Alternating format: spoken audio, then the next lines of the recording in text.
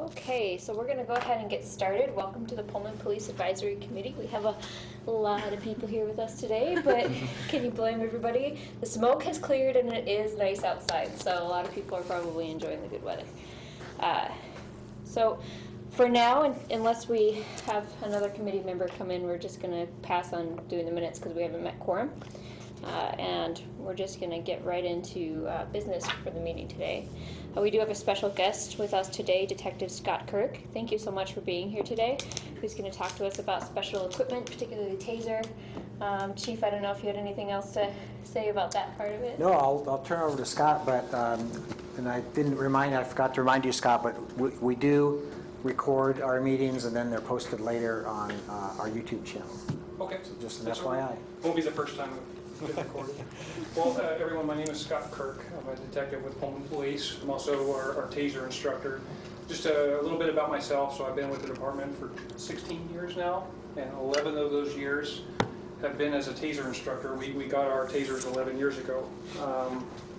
One of the things we wanted the taser to do for our agency is really be a kind of a stopgap measure, another use of force tool for our officers, somewhere in between an escort, so actually grabbing someone's hand and having them go somewhere, or an assaultive measure. And think of assaultive as like a baton. So a taser would be somewhere in the middle of that. What I'm going to do today... Hey Scott, would you actually mind standing closer to the mic? I'm sorry, because Sure. that's how we record the voice. Absolutely. I know it's awkward because I like walking around too, but... Yeah, if you see me waving, and that's normally. Okay, so let's get into it. And what we're going to talk about today is, one, what is a taser? How does it work? This is going to be a very brief presentation. How are PPD officers trained to use it? Medical concerns and questions. And I've given classes to not only officers but also to WSU and WSU interns about tasers, and there's always some kind of question. So hopefully today you can ask those and I can answer them. If not, I will find you the appropriate person to do so. Okay, so the TASER X26P, that nomenclature is just what we currently at the Pullman Police Department carry with us. TASER International is a larger organization. I think they recently changed their name to Axon, but they are still TASER in my mind as well. They consider the TASER X26P a conducted electrical weapon, so a CEW. It's almost like the military where they like their acronyms, and here's another one. So a CEW, if you hear me saying that today, that's what I'm referring to. So the CEW technology here, any electrical engineers in the room? That's okay. I'm not going to give you an electrical engineering class here. It's very, very brief and rudimentary here. So electricity essentially is the flow of electrons through a conductor. Now, what is a conductor? Conductor could be copper wire, what you can find in your house. It could be the human body. For that, for an example, the human body is consisted primarily of water. Water is a pretty good conductor of electricity. There's two words here, the voltage and current, that I want to kind of stress on with you today. Voltage is simply the pressure of electricity, and it's the pressure meaning in order to bridge a gap or can make a connection, there has to be X amount of voltage in order to do so. And then current, the amps or amperes. And that's the important one as we go along here. Electrical, so the peak arcing voltage. When we talk about the taser, and you might have seen this in the news somewhere along the way, the taser itself has 50,000 volts. That seems like a really big number. I mean, it seems like a big number to me as well, 50,000 volts. What does that actually mean? Well, 50,000 volts is actually to bridge a gap of electrical current through the air. So on the end of a taser, which I'll demonstrate at the end here, there are two electrodes, one on the top and one on the bottom of the taser. And in between that is air. And the current has to connect to both of those electrodes in order to cause it to make a current or to be effective at all. And so it takes those 50,000 volts. Now the peak voltage across the body, so once it actually impacts a human, drops it down to at most 1200 volts. It's a lot lesser number. The low average current, so the current is the amps, it's less than 0.004 amps or 0.4 milliamps, is really low. Energies, and I put this slide up here just to kind of give you a correlation between a taser itself and say, your external defibrillators like you might see in the mall or in your home. Energy stored at a taser is on that 3.6 joules and delivered per pulse 0.07 joules. Trust me, there's not a test at the end of this. My officers can take the test later, it's okay. But an external defibrillator delivers anywhere between 150 to 400 joules per pulse. So you can see the significant decrease there in just what a taser has. Another example here, so your common wall outlet that you see around at your home. Wall outlet has 110 volts, it's not a lot, but has 16 amps. That can do some damage. I don't know if you've ever stuck your finger in a wall outlet. It hurts like the dickens, and it could cause some pretty bad burns and so forth. The taser down to the right there, the 0.0036 amps or 0.36 or 0.3 milliamps, the amperage is really low. And amperage is what harms the human. So the voltage, that big number, that's just to bridge a gap. That's the pressure. The amperage, that's what actually can cause damage. And if you've been to the Seattle History Museum, they have a Van de Graaff generator there. Well, that thing's pumping out 1,000,000 volts. And I don't know about you, but other than a bad hair day, this lady and her child seem to be all right. And that's quite a lot of volts. So what I'm going to demonstrate here, I said the 50,000 volts was to bridge a gap of 2 inches or through air. This video here, if I can get it to play, is going to demonstrate that arc that I was telling you about. Perhaps.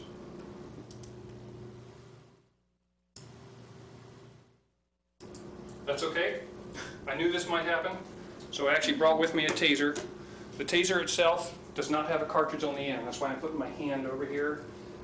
But on the end of it, I'm not going to bring it too close to you right now, but on the end of it, there are two metal electrodes. And so it's about 2 inches of a gap through there. And you're going to see an arc on the end of the taser in order to bridge that gap.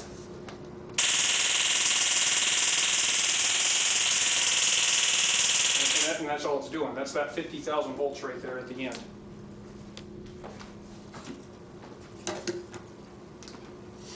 So how does that actually work on the human body? Well, the human body, we all have a nervous system. We have a brain and a spinal cord. That's our central nervous system. What the taser can do is actually affect the sensory nervous system, which is what you feel pain. If you were to pinch your skin and it hurts, that's that sensory part. And the motor nervous system. The motor system is what's telling you to actually move. You want to throw a baseball, your brain has to tell the body, here's the motion I want to do that in. What the taser can do is interrupt both the sensory and the motor nervous systems together. And so it really doesn't matter how strong someone is, how well they don't feel pain. If you've heard the myth that, oh, I don't feel pain, I can walk through a taser. Well, if it's deployed correctly, that's not possible. It'd be, example, if Corey called Amy on the telephone and you two were talking, so you're the nerves talking to one another, and I intercept that phone call, and I pick it up and I start screaming into the phone. Can Corey and Amy hear one another? Not so much, and so it's affecting the nerves there. And we call this, here's another acronym, this NMI up here, it's called neuromuscular incapacitation. I love acronyms. Trust me, my officers are tested on NMI. The cartridge is composed of pretty much everything that you see flying out the end of a taser. So we have the probes, a primer there, it's a little electrostatic primer, so when that arc goes across the cartridge, it can actually deploy the two probes. There's a big nitrogen capsule that's inside, that's what pushes the probes out of the cartridge. The AFITs, another acronym, and you can see a common theme here, is an anti-felon identifier. They're just little pieces of confetti, and you'll see them today. There's about 33 of them, and they just kind of go everywhere. And then there's a puncture pin. So down at the bottom here, that puncture pin just releases, it breaks the plastic, so the nitrogen can go through and actually propel the darts going outward. Here's our probes, and that one in the middle is the one that the Pullman Police Department has. So that needle sticking out the end there, it's a little less than 1/2 inch. The entire thing, all combined, is only 1.5 inches. And then the copper wire gets tied through the little hole at the bottom of the probe. And so the wire in the probe is what's going out and impacting someone. And then the little pieces of confetti, the aphids, are what goes everywhere. I'm going to talk to you a little bit about what I tell my officers and how they use the taser. So I try to focus on not only here's where you would aim and those kinds of things, but also some considerations of maybe when not to use the taser. That's just as important to me. We have a policy. So each member of the department who carries a taser must be trained to do so. Every member of the department carrying a taser has to have at least 4 hours worth of training per year. Our instructors, there's me and another officer who are two instructors for the agency, and we go through 8 hours of training every year. The very first time we became an instructor, it was 16 hours. So a little bit of training involved there. So we want to use the minimum force necessary to accomplish the lawful objective. We use the taser itself on actively resisting. And this is one of the things that I think the Pullman Police Department has done well with when articulating in our policy when an officer can use it. It used to be, when I very first started with the taser, so 11 years ago, if I could grab your hand and make you walk somewhere, I could use the taser.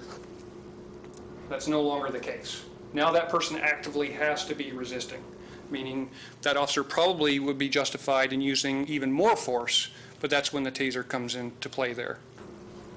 And when reasonable, give a verbal warning before the use of a taser, or before the use of force. On the taser itself, because I talked to you about, it doesn't really matter, if the person is strong or they're under the influence of alcohol or drugs, or maybe they can't feel pain.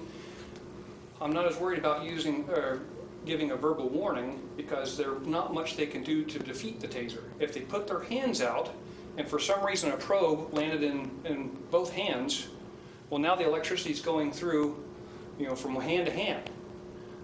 We have OC spray that if someone covers their eyes, the OC spray doesn't really work all that well. Taser's not relying upon that. Gives the subjects a reasonable opportunity to comply before force is used. This is almost always the case, whether it's a taser or not. We've given instructions to people that didn't hear us. And even if someone's yelling, well, in the thick of things, maybe they didn't hear, so I train the officers to wait for them to comply.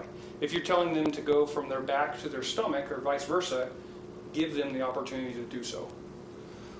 Immediately cease any force once a subject has surrendered or is captured, handcuffed, and controlled. So each time I pull the trigger on the taser, it goes for 5 seconds. That's if the officer pulls the trigger and lets go. It's 5 seconds. After those 5 seconds are done, if they reapply the taser or they keep holding the trigger down so it keeps going, that's a separate use of force. So they need to be justified in order to actually use that. Targeting guidelines. What I'm talking about with targeting guidelines is where do I want those probes going? So when feasible, use the 5-second, that window of opportunity to restrain and cuff under power. That person is going to go through some physical effects. I mean, has anyone here seen a taser used or seen a video, maybe on YouTube, of it used? That person is doing something during those 5 seconds. We use that as a window of opportunity to gain compliance over that person or to put them in handcuffs. I'm not tooting my own horn here, but I was the first officer in Pullman to use a taser in the field. And I was able to actually deploy the taser through the crack of a door, was able to go into the apartment where the person was still going through that 5 seconds, and able to put them in handcuffs, and the situation was resolved. It was done. So 5 seconds is a lot longer than what you think it might be. Avoid multiple, repeated, prolonged, extended, continuous taser exposures unless necessary. So like I said, and I harp on this with my officers, that's why I'm kind of harping on it here. Each time you deploy that taser, that's a separate use of force. It's not hold the trigger down until the battery dies. That's not what the officers are trained to do.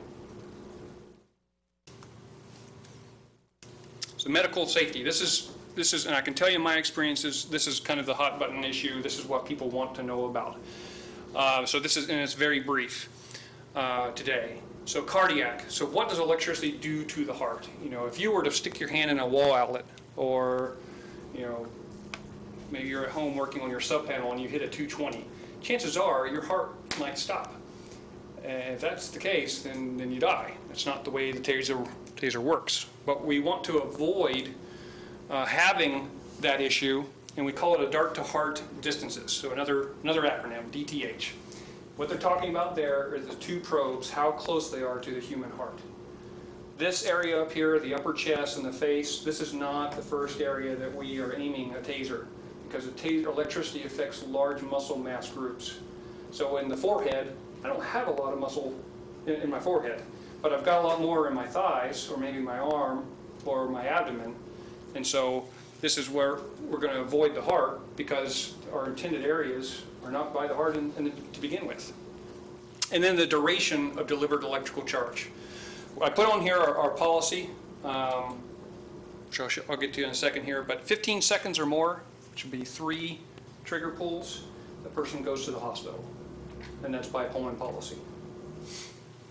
Taser's telling you that the further that dart is away from the heart, the fewer cycles applied, the lower the risk is of the taser affecting the heart. So what's it like to be tased? Okay, I've been tased. I've been tased more than once. I'm glutton for punishment, maybe.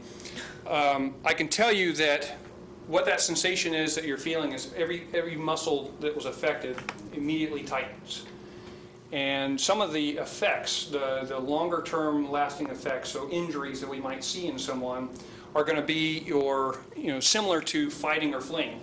If you were sitting in this chair and immediately had to get up from here and sprint around the building real quick, do you think your heart might be racing a little bit? You think you might get some sweat and some adrenaline might be pumping, some endorphins might be releasing? That's what you're seeing in people who have been tased. It's because you go from this level of activity to immediately having all those muscles tense like that, and that's what we're seeing.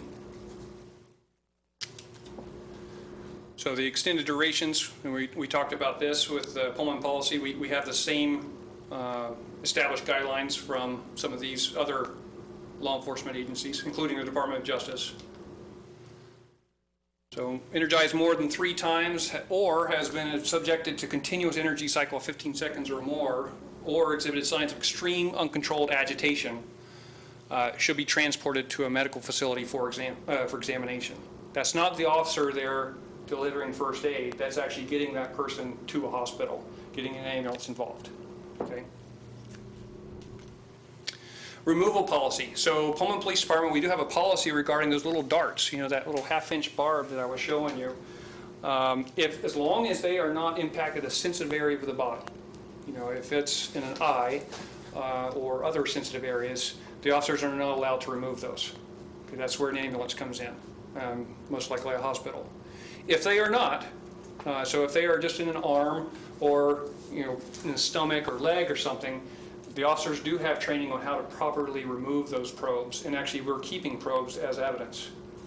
So that's part of it. Penetration of bone. I'll tell you the same thing I tell the officers. How do you know when a dart has penetrated the bone? It's very rare. Usually get it if someone impacts something hard and it drives that needle further into their body. It won't move. If you ever play a dartboard and throw the dart at the dartboard and the dart just falls to the ground, that's what it's normally like. It's just kind of dangling in the skin. But if it's stuck and it won't move, it's likely in the bone.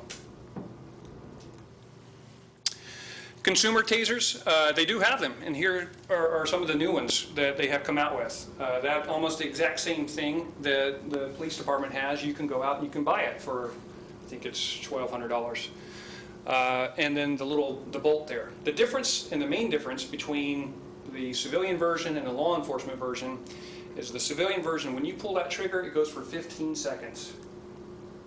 Okay, 15 seconds, that's a long time, and take it from someone who's been tased. I don't want to get tased for 15 seconds. The whole idea is that you pull the trigger, that person goes to the ground or is incapacitated for 15 seconds.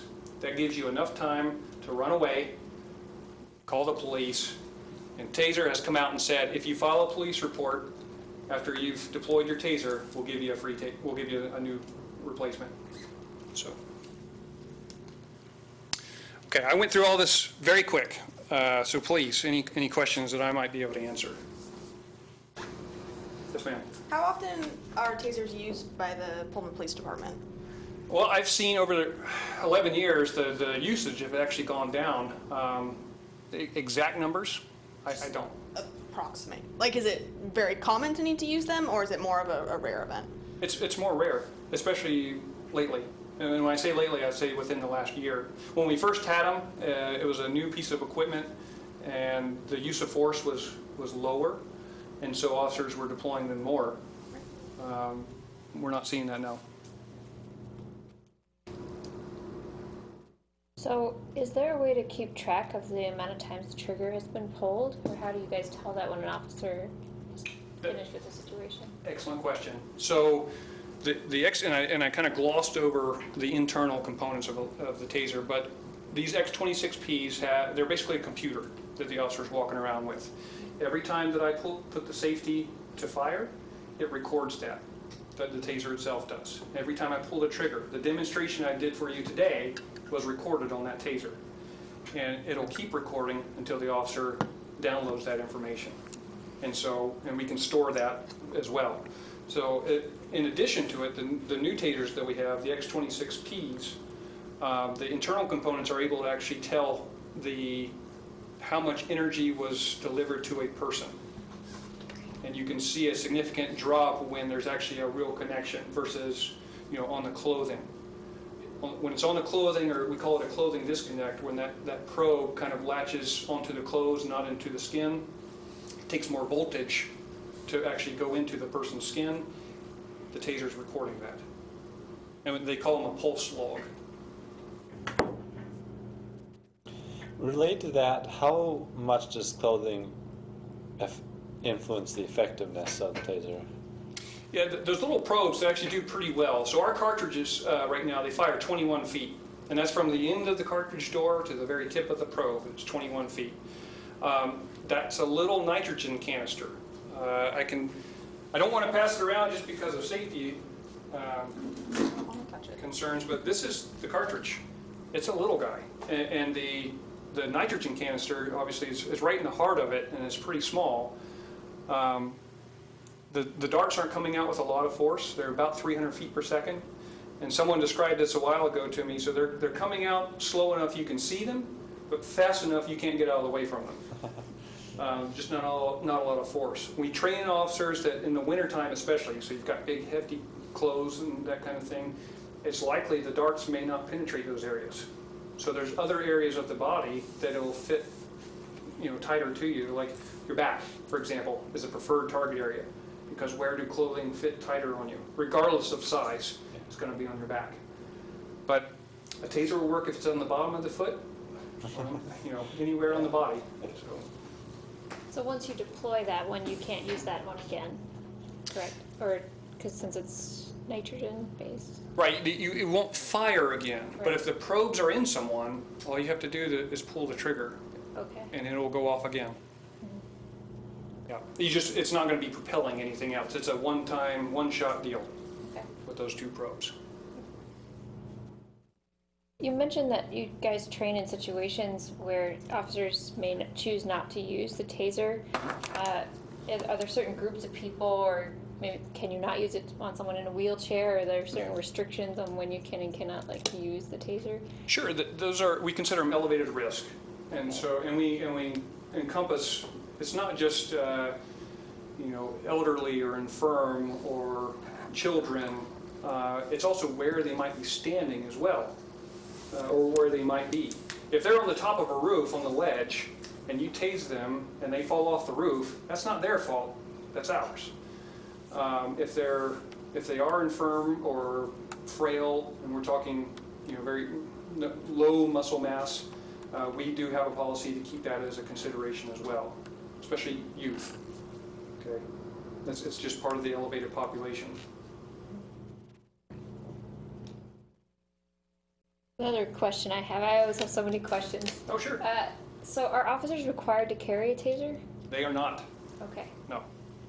And how many of our officers do carry tasers? I don't know if I'd that's, say the majority of them do. okay. They're just not required by policy to do so. I can only think of one officer right off the top of my head that probably does not carry a taser.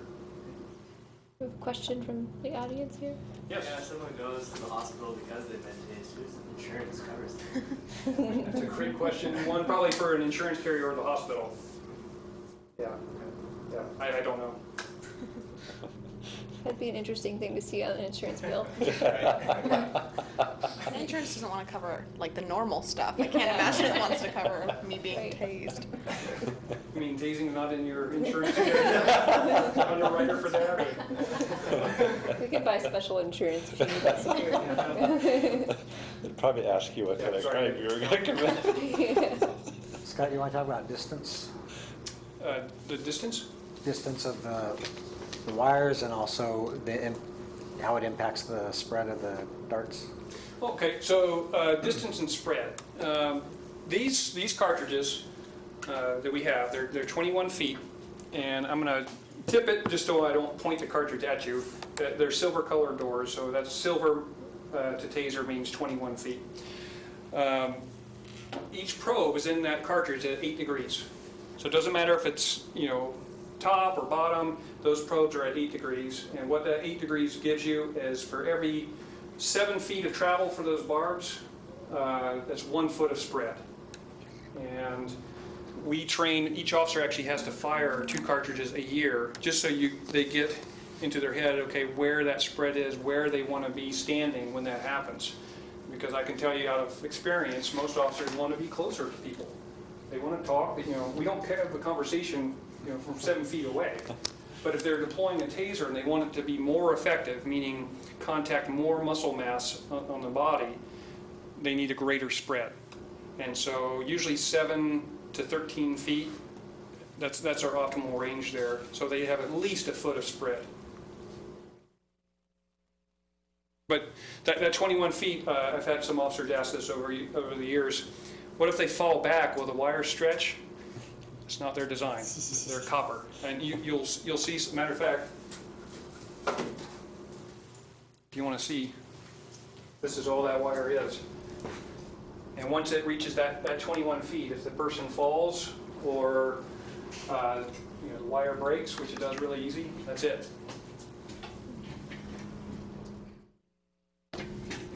Are there certain people that don't react to the taser, even if it does get deployed correctly? And I've never seen a taser deployed correctly that someone wasn't affected by it, because again, we're working on the 2 parts of the nervous system, the sensory and motor. What I have seen is maybe poor deliveries, which is ineffective. So the stomach, okay, and this year I have a little bit more stomach than I did last year, but I have more fat than maybe muscle. Well, fat's not going to seize like a muscle will. Fat's not going to put me on the ground, but a locked muscle will. I've never heard of a fat cramp, but there might be one. So when they're delivered to more fatty areas, or and I see it more on the stomach, they are less effective. But I mean, how many electricians are out there saying electricity doesn't affect me? I've been an electrician. I mean, it either works or it doesn't, and if it's deployed properly, it's going to work. Drive stun. Drive stun. Okay, so you had brought up, well, what happens if it misses, or, if I've already shot once, but now I don't have a cartridge anymore, so I can't shoot someone else with probes. What can I do? Well, you don't actually need the cartridge for this to work on a body. It's called a drive stun, like driving a car. When I deploy this, if I push it into someone's body, it's actually they're getting affected by the electrodes here on the end. What the drive stun won't do is affect both sensory and motor nervous systems. It'll only affect sensory. And so it'll hurt, but it's not going to lock someone up. It's not going to put them on the ground. And that I have seen. Matter of fact, we have officers who they're pretty good at handling pain, and they've been drive stunned, and it's not effective because they can fight through the pain. Now, I don't like pain, and I've been drive stun, and it hurts, and I don't want to be near it. So it's like a little kid putting their hand in a fire. You pull away, and that's what people do. So how many of those cartridges do you carry on you? Just one? And then you would have to use a drive stun?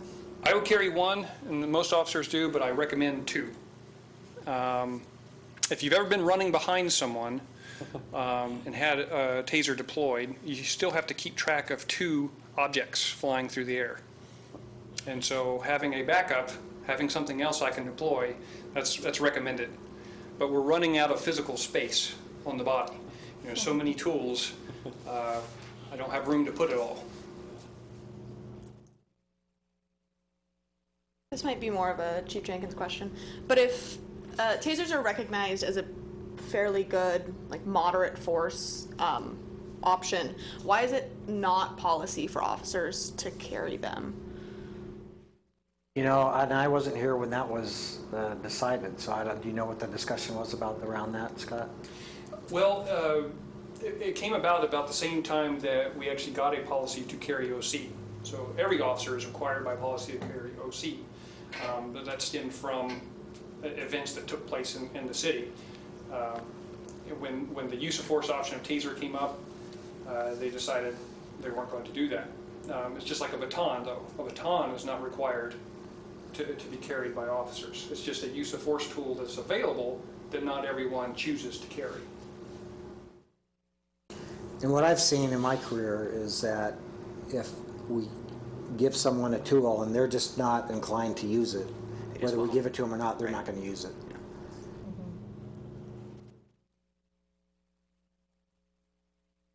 You want to describe your target that you brought? Sure, yeah. So this little guy, I should say poor little guy. Does he have a name? Ed, we'll call him Ed. Okay. This target out here is our less lethal target, and so it's showing areas on the body here that officers would deploy less lethal munitions or things, and you can see that there's a common theme. You know, the central areas of our body and our head, that's red. That's going to be our elevated use of force. The green areas are going to be our primary use of force. Well, we kind of adopted Ed here to use with the taser, and he's been tased a lot. These darts come out enough where we could, it'll go into drywall, so we try not to damage our facility. And so we've got some insulated foam that actually does the trick pretty well, and it won't go through the foam, which tells you how far or how hard those darts are hitting. But for the visual effect, we threw up some aluminum on the back, and so you can actually see. It's easier when it's dark, but when Ed's impacted by the two probes, you can actually see the arcing over the surface there, because the electricity is being conducted. We're completing a circuit there. Before you shoot two probes in, it's a done deal, and everyone goes home not seeing anything. So, yeah, this is our demonstration target. Are we ready for a demonstration? Yes. We've all been waiting for that. So what I'm going to do is I'm going to actually ask the group here, how far do you think 7 to 13 feet is away from a target? Am I in about a close enough area, or 13, 14 feet. okay, from me to the wall? And I do this with the officers too, because again, they need to kind of understand, well, how far am I supposed to stand away from someone? Well, we have Ed here, and we have the taser. I put a cartridge on the taser, so I'm not going to point it at you guys. Thank you. You can see there's a red laser, and the tasers themselves are equipped with a laser, a flashlight, or you can turn them off too, so it doesn't have to be on. We like the laser. It seems to be effective. There's even a taser out there that has two lasers, one for the top probe and one for the bottom. That's a whole different animal. With the angle factored in? The angle would factor in. And so this is supposed to be the top probe. If you can see my laser floating around here. And is that target in a good enough area people can see it? Mm-hmm. Yeah. Okay. That's supposed to be where the top probe, from about this distance, it's going to be pretty darn close. But it's not a bullet. It's not traveling as fast as a bullet, so there's going to be a little bit of a drop. So I'm going to turn the taser on, and let's get that demonstration. So taser, taser, taser. Right. What I'm trying to do as the person deploying the tasers, I'm trying to split this belt line. This, in the front of a human, we divide them up into three. So above the belt and then the two legs. We've studies have shown and training and everything, we've learned if I can split this belt line, I'm affecting enough muscle groups where this should be an effective hit and establish neuromuscular incapacitation, even on the front. So I've got one probe right up where about the abdomen would be, and another one right in the thigh. And I angled it just a little bit because this bottom probe is coming straight down.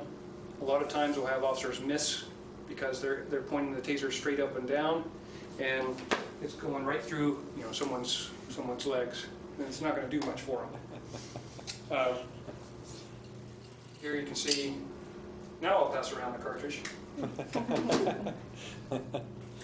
So rarely do you get an opportunity to have someone standing there waiting for you. So actually, it's a lot harder than it looks to get both probes to connect. So Scott, when you were tased, did you try defensive tactics, like running, or were you like, did you go to the bathroom ahead of time? I did go to the bathroom. Okay. Yeah, that's a smart thing to do. I got shot in the back, and I can tell you from personal experience that it hurts a lot. Some people say, well, have you ever gotten a tattoo and the tattoos hurt? Well, it's hurt a lot more than a tattoo. Don't think it's quite the same. It's not quite the same. I'm trying to pull one of those probes out. It's kind of embedded there, but I want to... And you were doing it for training, correct? I was doing it for training. It's a good question. Wow. Yeah, exactly. When did that Did that come up in his background? It wasn't for fun or anything. But Taser, years ago, used to require instructors to get tased. As a matter of fact, if I were ever sent to the master instructor school, they have you go for 15 seconds. Wow. I'm not sticking my hand up for that one. Oh, see, I thought you'd just volunteer right for it. So how far do those actually go into the body? About up to, let me go back to that slide here. Just past the barb, and if there's any fishermen in the room, Oh, they're There you go. barbed. it's actually called the eagle claw barb. This little guy right here. This is usually about as far as it goes. That barb just barely penetrates the skin. I have seen, and this has been in the back of a police vehicle, where the officer had left the barbs into the person's back, and when that person sat in the police vehicle, No. it'll go down right until about where that lip is.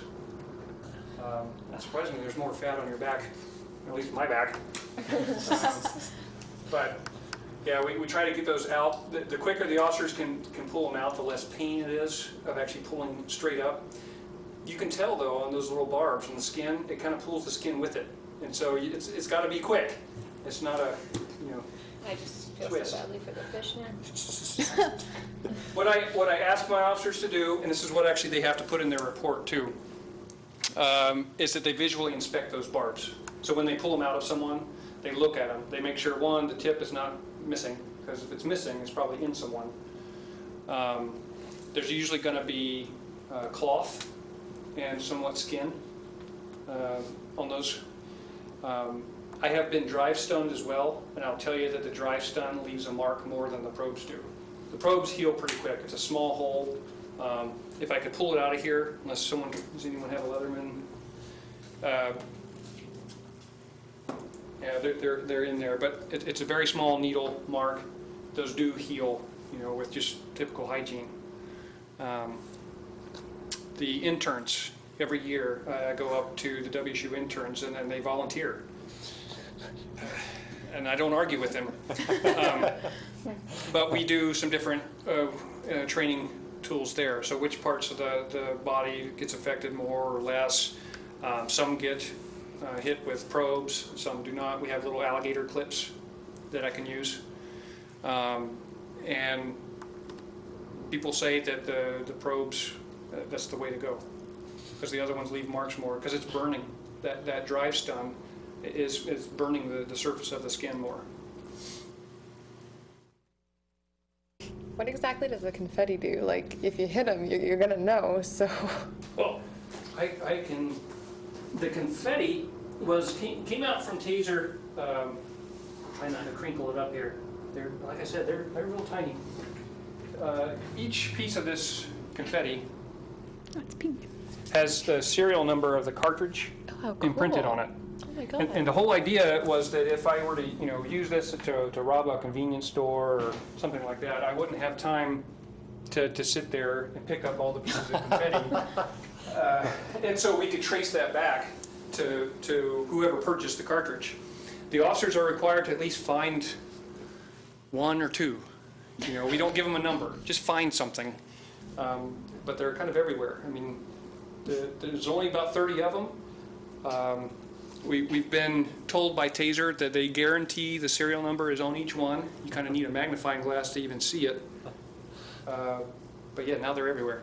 They'll probably be in this courtroom for a long time.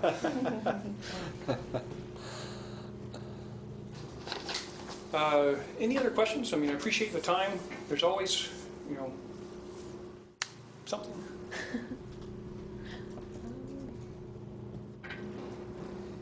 And I mean, I would be scared if I were running away, thinking, was that a gun or was that the taser? I didn't realize how loud it would be. I always assumed they'd be more quiet, You'd hear, and you might hear this if you watch YouTube videos, officers yelling, taser, taser, taser, when they deploy it. Yep. For that very reason. That audible pop there does, I mean, it can sound like a firearm, but we want to give our officers warning that we just deployed a taser, not an actual handgun. Okay, well, Well, thank you so Thank much. you. Thank you. We really Thanks. appreciate that. That was Really glad we weren't asked to demo. Now, if that doesn't make you want to follow the law, well, okay. So next week, the people that weren't here tonight, you can tell them that we volunteered them to. I'll be happy to come back. I wonder how many of the officers choose to. I know my sister is an officer as well. She chose not to get the taser done to her, although she got mazed. But like, how many of our officers chose it? And is it like a, like a pass? Like you chose to get tased, you officially get the award or pass? Like. Oh, Story time. There are some that just flat out say, nope, don't care, I'm not following up to peer pressure. Oh, okay. So there is peer pressure. There may be. Right. It's like OCs, I would want to know, and this is what I tell people, is I would want to know what it does to me. That doesn't mean I want to get shot with a firearm.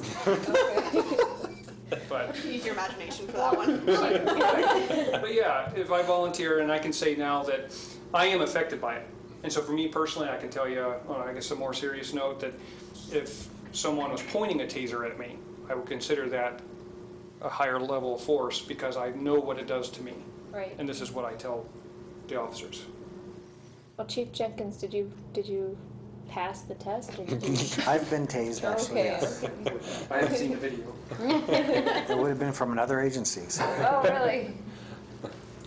Okay. Sounds like a Yeah, pushy story, I don't know. It's, that's, when he talks about 5 seconds being long, it's like the longest 5 seconds. Well, Steve, would you like to volunteer for that? Or Okay. Alright, great. So, Lentil Festival review. The Lentil Festival, I think, went really well.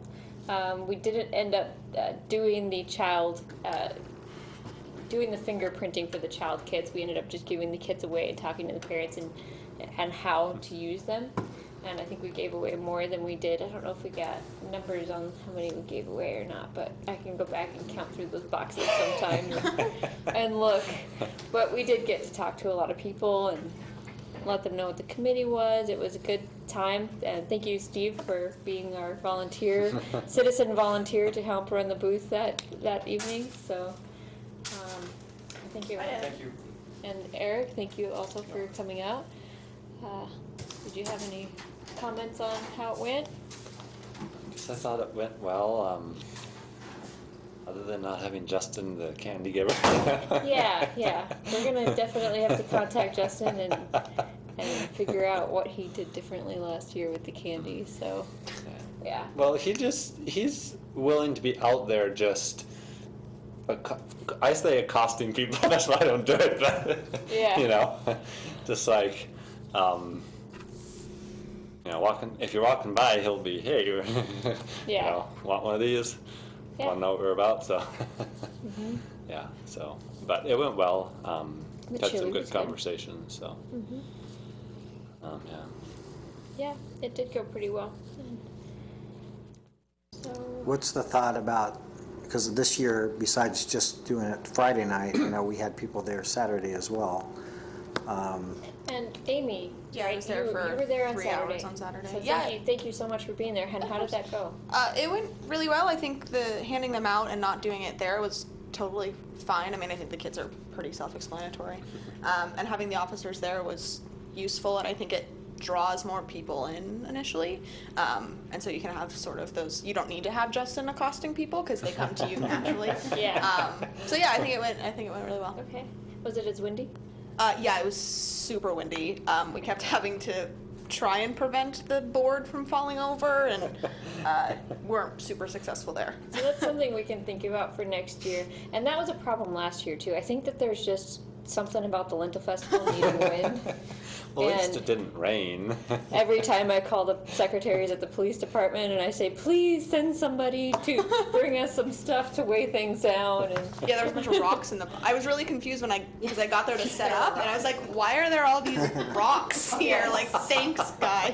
well, I called into the department and I was like, will you please send somebody down to bring some rocks or something? And I think at first they were a little confused what I was talking about, but I can't imagine why. who are you? And what are you talking about rocks for?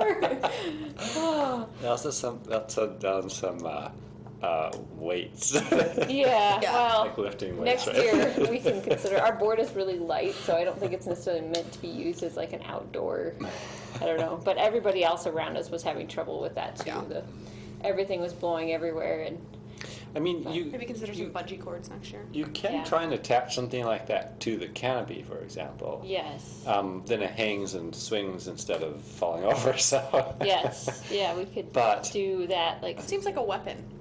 Just like dangling there and whacking people.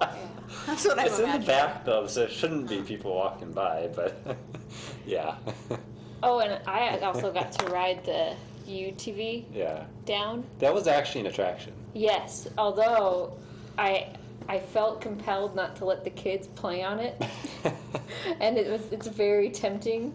So I just kind of let, as long as they were being respectful, just sit on that and take a picture. I mean, we kind of just let that happen. I didn't know, 'cause last Yeah, year we had a I think it's car. pretty rugged, so. Okay. I was like, well, As long as there's no keys in there, so. yeah, and I had known Jay could just clean this thing. I don't want him to come down here and say, Corey, why are there popsicles on the seat?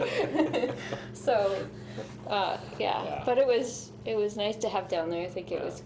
A lot of people came up and asked us, are you guys going to be using that now? And I'm like, well, I'm not sure. It's possible. They may use it for some things, but I'm not really sure to what extent they're going to be using it. So, yeah, overall it went really well. Any other comments on the Lentil Festival besides how amazing the chili was? People really seem to enjoy the drones in the parade because we set up right after the parade, and so that was a big buzz at the Lentil Fest was Oh, yeah. the drones because I think a lot of people hadn't seen them before. So Oh, that's cool. Yeah. We do have some video footage from the drone in the parade that I'm going to get on social. Oh, cool. fancy. I think Darby purposely took a vacation. Oh, do they? What's that? Oh, nothing. Just don't put that in the minutes. I said Darby purposefully took vacation. I did. And Said I've never been to the Lentil Festival. I'm apparently on vacation every year during the It's going to happen someday. We ended up taking all of the boxes. So Darby, you labeled a couple of boxes that said Lentil Festival. We went back there and Jake thought that all of those boxes were for the Lentil Festival. There's a lot of boxes in that room, too. I can only imagine what you ended up So with. Car seats. carrying around all of this stuff, and then so at the end of the first day on Friday, I put a bunch of this stuff back in the UTV and I made one of the officers drive it back up, but I'm sure we you had had way great too much things there. stuff.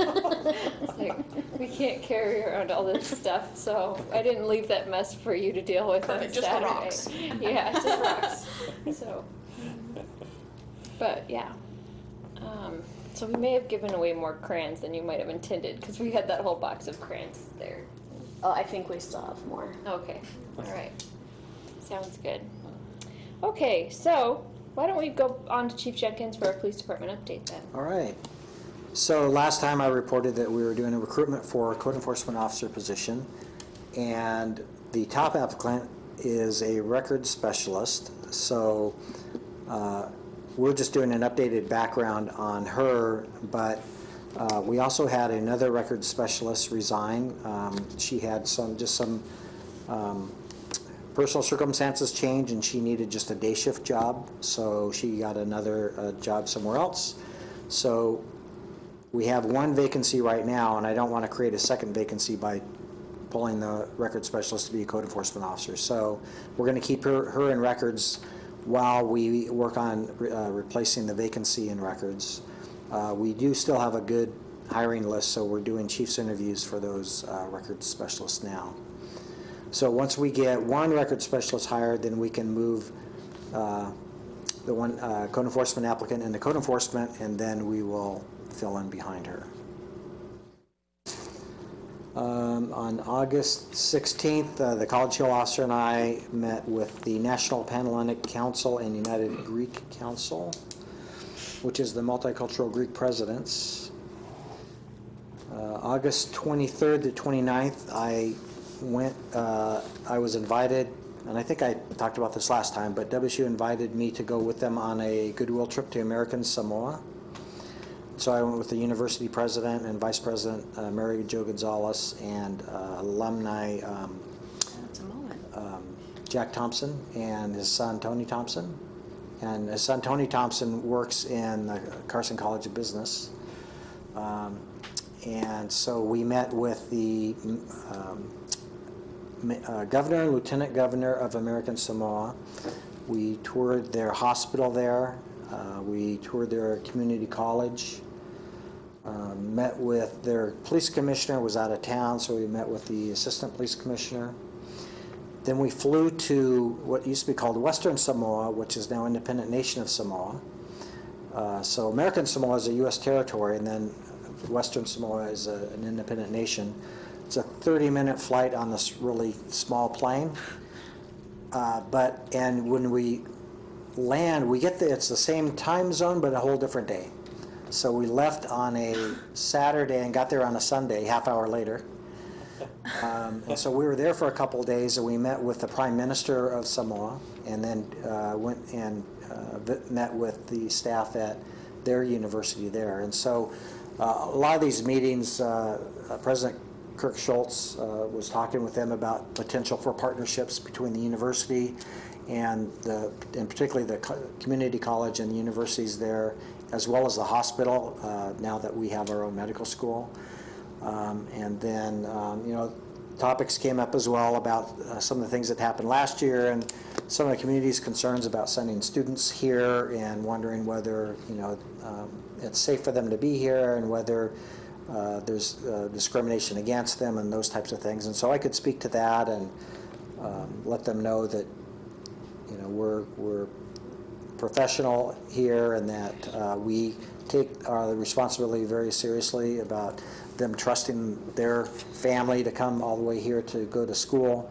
And so I think we really developed some really good positive relationships with the community there. And I learned a lot about the culture, and so I'm planning to go and attend all of our shift briefings and pass that information along to them. And I think it'll help our officers communicate better with the students that are here from Samoa. And I think we're planning also to meet with the Samoan students at WSU to talk about our trip and just kind of further enhance that relationship. So I think it was a real positive trip. And the other part of it too was, I think, just the fact of us going there, they were very appreciative. And I think it's the first time there's been a major university president that's visited there at all. So it was really a big deal for them.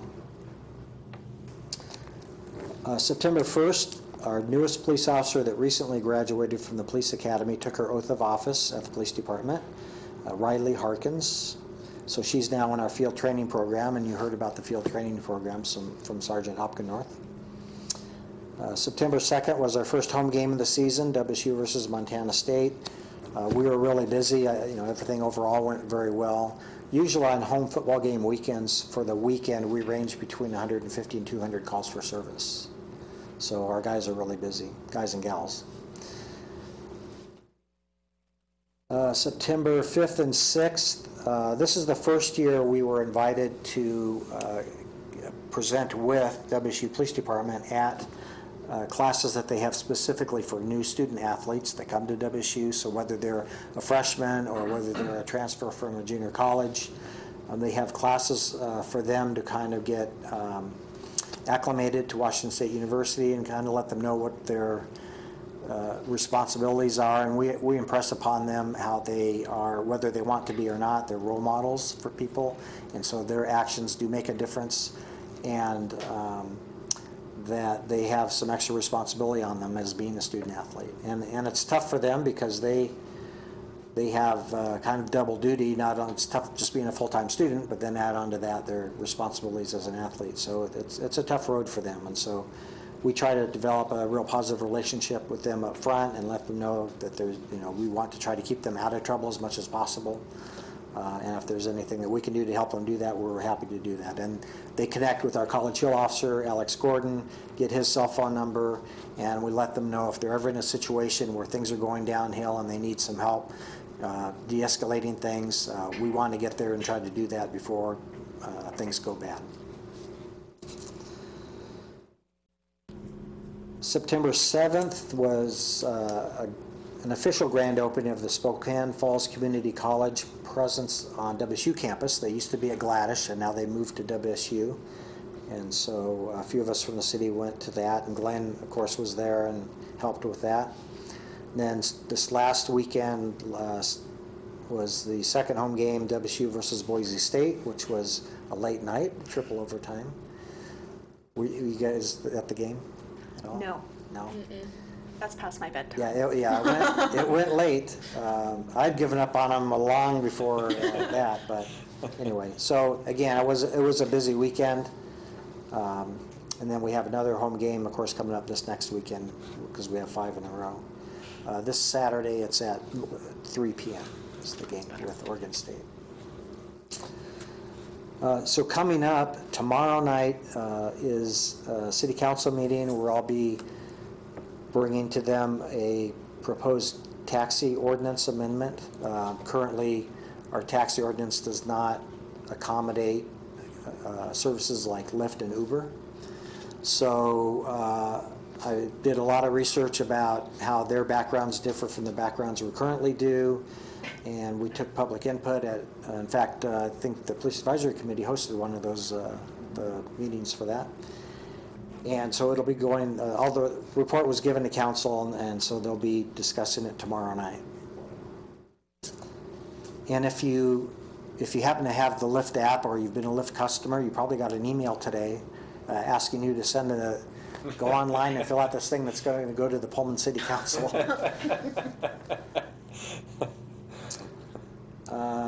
September 19th, I'll be going to Tacoma. I'm on the legislative body-worn camera task force, and we have a meeting, and I'll be presenting with another, 3 of us are presenting from the government end of the topic, and there'll be someone from the Association of Washington Cities will be presenting, and a chief from an agency who has chosen not to use body-worn cameras will be explaining why they've chosen not to, and it's generally around the public records issue. And then I'll be talking about, from an agency that has implemented it, and some of the challenges that we have because of the public records laws. September 30th, we previously had a disaster exercise plan for the Pullman-Moscow Regional Airport. It was planned for earlier in September, and it got moved back to September 30th, so now that's the date that we're going to have that exercise. I was contacted by the manager at the McDonald's on South Grand Avenue who wants to start a regular Coffee with a Cop event. It's actually, I think there's a national movement where it's just designed to have some informal meetings between police and the communities they serve. And so they're trying to get me, the chief of WSUPD and the Whitman County Sheriff to meet and just be down there for a couple of hours. McDonald's will supply the coffee and we'll be there to talk about whatever they want to talk about. So that's tentatively set for October 4th. I'm available, and he was checking with the other two to see if they were. And I think he's thinking about having that maybe every quarter or something like that.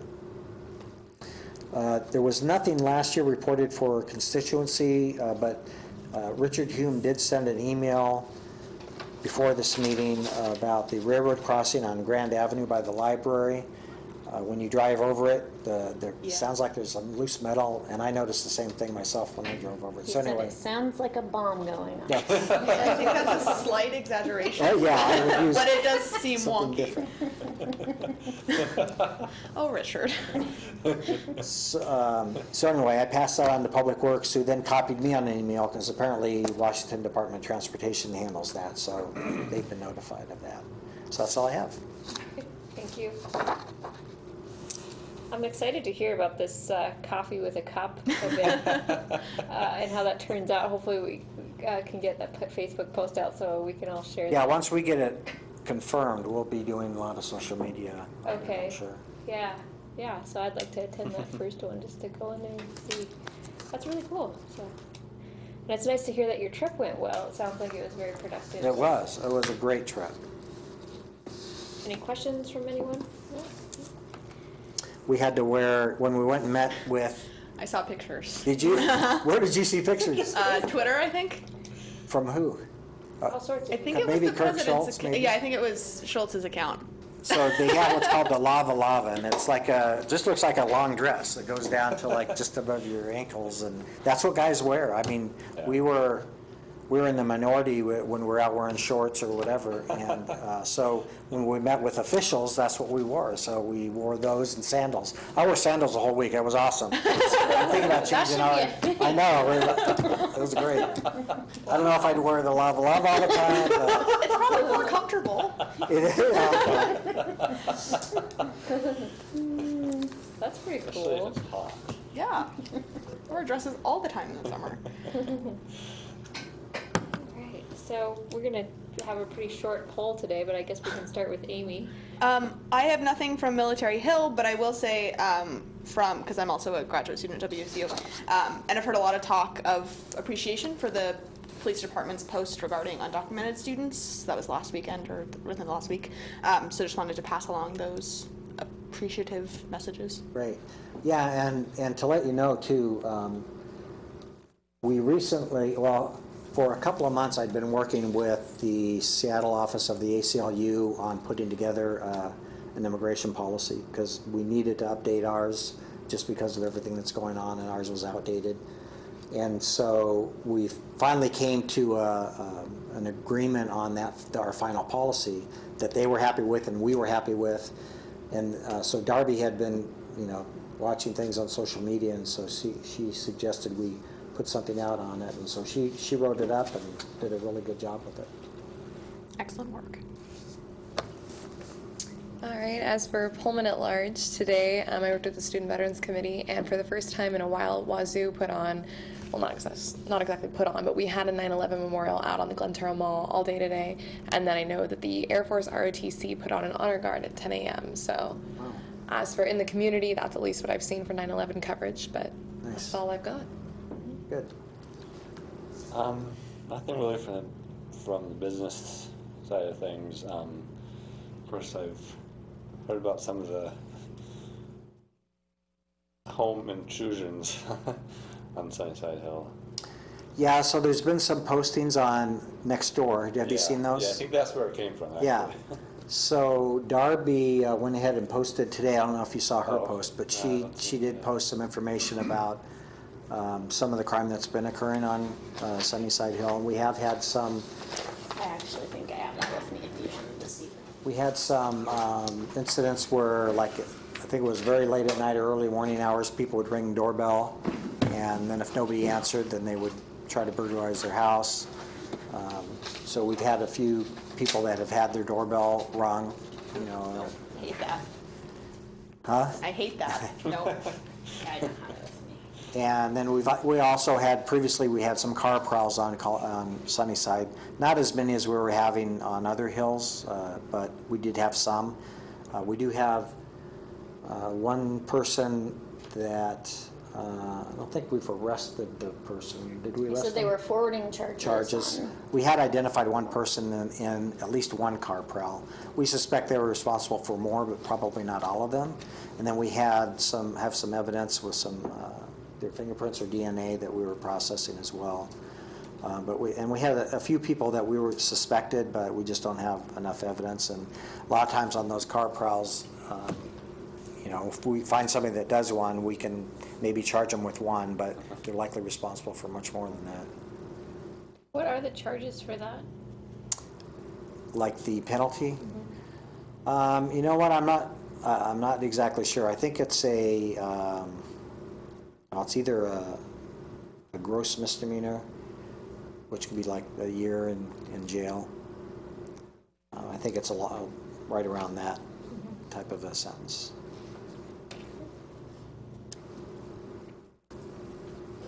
Now Steve's gonna be paranoid about locking the doors. He already is. We've been, Well, good, because that's what we want people to do, is to lock the doors. I mean, not that I'm not paranoid about locking the doors. that's what we've been doing. I mean, it's like we always lock them at night, but during the day, you know, I don't know. We heard like someone just walked in. I thought I heard when they were actually there, or they found something on their house when they were actually there, and it's like normally if I'm there, I think I'm here, and I was gonna, you know. Well, and so, I mean, if you are like home at night and you hear your doorbell ring, Yeah. so you need to be thinking that there could be somebody that's gonna, if nobody answers, then they may try to break into your house. Yeah, because I'm probably not going to answer someone that rings my doorbell at 3 in the morning. Right, so, I mean, that's totally worth a call to the police department, because we will come out, Good to know. somebody ringing a doorbell at 3 in the morning, we'll come out and check that out for sure. Good to know. So, and if during the day, if someone suspiciously rings the doorbell and then just runs off? Yeah, I would still call. I think that's Okay. suspicious enough, Okay, because there's plenty of those crimes that occur during the daytime as well. okay. All right, good to know. I have no updates. I was gonna ask about the same thing, and so that was it. So other than that, do we have any public comment? No? I would look at the YouTube watchers, but they could just leave a comment below, and then Darby will get back to us on those comments. So, all right, our next meeting is October 9th, and we are going to be hopefully setting up something with the Greek Council. Right, I contacted the assistant director of the, forget his title, the name of it. It's switched a few times, the title for the, So, but it's over the Greek the system. director somehow. of the Greek. And I haven't heard back from them yet, but that's what we're working on. Perfect, yeah, and I can contact them again too, so we'll hopefully have that all set up for October 9th meeting. And then have we heard again from Charlene and how she's feeling? Any updates? Okay. Have not heard. Okay, so well, hopefully Charlene will be feeling better soon as November comes around. So see you guys all in October. Usually we have a motion to adjourn, so Oh, we don't need to. Okay. I guess we don't need to. Yeah, 'cause we didn't even meet quorum. So. We But- can't actually adjourn our meeting. Yeah. We don't have enough You people. know, before we leave, Alexis, was there, you had emailed, I think, Darby? Yeah, So- unfortunately, this is my last meeting. Oh no! Senior year is bit more than I thought it was going to be. I thought it was going to be the easier year, downhill slide, and then all of a sudden I decided to get involved in everything. So unfortunately I'm going to have to say goodbye, but I do want to thank you guys because it's been really fun to be here. And like I was telling Darby earlier, I've never seen a police advisory committee before. Like I thought I was maybe oblivious to them my whole time, but it doesn't sound like there's common, so this is super fun to be a part of. No, Thanks for the time that you've, committed to us and your input, and we've really appreciated you. Thank you. I'm sorry I couldn't be here longer. No, that is okay. Thank you so much for being here. You've given us a lot of valuable input, the way you participated, so it's been great to have you on the committee. Oh, So, thank you. It's been great to be here. yeah, thank you. It's too bad. I know. I'm sorry. Okay, Well, well, and- thank you so much, and we'll vote on the minutes at the next meeting and take care of that then.